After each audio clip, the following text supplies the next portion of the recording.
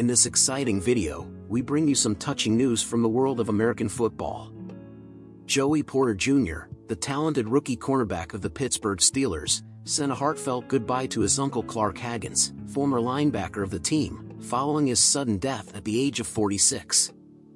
Porter Jr. shared his love and appreciation for the man who was a father figure to him.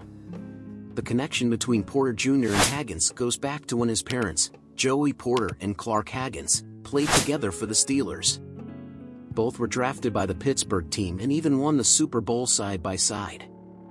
The friendship and camaraderie between Haggans and Porter extended beyond the field, making Haggans a family member to Porter Jr. After receiving the sad news of Haggans' passing, the young cornerback expressed his love and longing in a heartfelt message shared on Instagram. He wrote, "Love you, Uncle, you will be missed. Rest in heaven. Never a dull moment with you. You can light up any room you walk into."